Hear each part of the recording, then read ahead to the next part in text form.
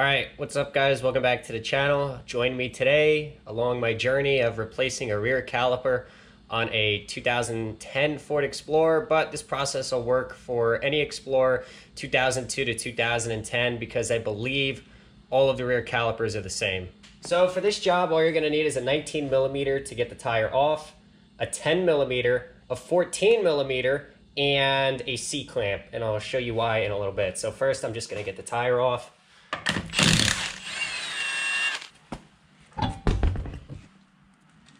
Okay, so we have to compress the piston on our caliper in order to get it off the rotor. So I use a C-clamp. They actually make tools specifically for this job if you want to check out the link in the description below. But the C-clamp works just as good. So we're going to push that in. Perfect. Now you can see, look, it's like super loose. And then in the back here, we have a 10 millimeter. A 10 millimeter. I'm going to get those off now. Now you can take out the top bolt, but we're going to leave the bottom bolt in because we're going to be undoing the 14 millimeter. And when you're trying to crack it loose, you don't want the caliper to swing off. So I get my first bolt out, keep that off to the side. Like I said, we'll loosen but not remove our second bolt. And then behind it, we'll undo the 14 millimeter bolt and get our hose off. All right, now you're going to have fluid dribble out, so you got to make sure you have your drain pan underneath it ready to start catching the brake fluid. Brake fluid is highly corrosive and eats through absolutely everything, so try not to get it on your paint. All right, now we can remove the other 10 millimeter bolt, get our caliper off. Perfect. Let some brake fluid drain out a little bit. All right. Now we can slip our pads onto our new caliper and get our caliper up against the knuckle. All right, so I got my pads and my new to me caliper. Get our caliper on. Now we can start in our 10 millimeter bolts. I'll leave the torque spec in the description below, but for other people who don't have a torque wrench, good and tight is the torque spec on this. Now, like I said before, I have to get my crush washer off of this. There we go. Wasn't so hard, was it? Now I got my banjo bolt with my new crush washers. I'll leave the link in the description below of the part numbers of the crush washers. You always want to get new ones. They're made of copper, and like drain plugs, they're relatively one-time use. And once again, when I torque these down, there's really no number. It's a crush washer, so you just got to go by feel. So you go nice and tight, and you'll just kind of be like, you just have that spidey sense where you're like, yeah, that's good. So I just reached that point. Clip our harness back into the hose. And then now I'm going to show you how I do my one-man army from Modern Warfare 2 with the self-brake bleeding procedure. All right, so here's the deal. I use a Snapple bottle, and I've been using it for so long that the Snapple bottle is still glass. So you fill it a third of the way with brake fluid. You submerge a hose with the same ID as the bleeder screw itself.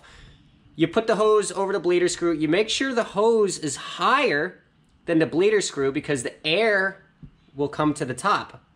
And then you can very simply go into the car, turn the ignition on, don't start the engine, and just start pumping the fluid out. And that's how you do it by yourself. Now make sure you keep an eye on the master cylinder. Add fluid if you have to. You don't want it getting too low. Oh yeah, see that? See the fluid coming out? I like that. All right, everybody, that's pretty much it. So once you see that the bubbles stop coming out, you're good to go. I can tighten this bleeder down and we pull our hose off, and that's it. That's how you do it by yourself without needing someone to pump the brakes. Okay, pump the brakes. Okay. This method is just easier. I'm gonna go to Walmart and get some fluid. I'm gonna bleed the brakes out. I'm not happy with what the condition of the fluid looks like in the master. Doesn't look like it's ever been done, so I'm gonna go bulk up on dot 3 and I'll be back to do the other side. All right, I'm gonna speed run this side. See how long it takes me. Okay, someone's messaging me. Oh, great. him again. I appreciate when you guys ask me questions, but I will say I'm not available all day, every day to answer every question. Like, I'm not being mean. It's just, I'm only human.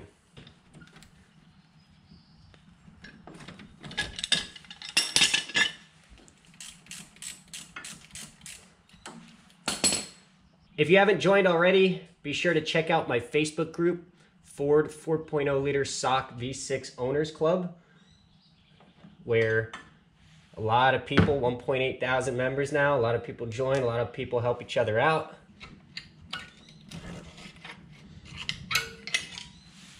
He hears me talking outside and he thinks like I can come in and let him play right now. The wind is really like not conducive for recording today.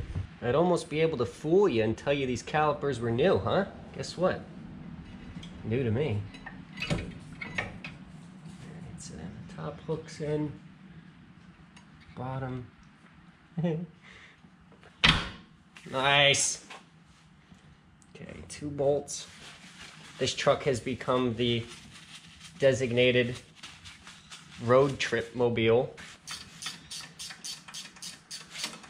Well, that's some real good rain now, huh? All right, well, once again, I got the one-man army. Got the bleeder loose, got the hose up into the Snapple bottle with the fluid in it. Master, I put more fluid in. I'm gonna pump the pedal 10 times. Then it should be good to go. That's a lot of rain.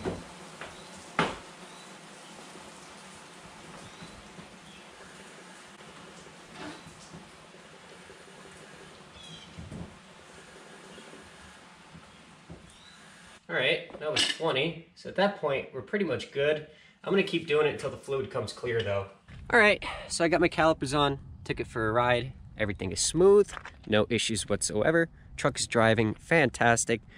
Just a little vlog type video showing you what I do in a day of the life. If you guys enjoyed this video, leave a like and stay tuned for the next one. Peace.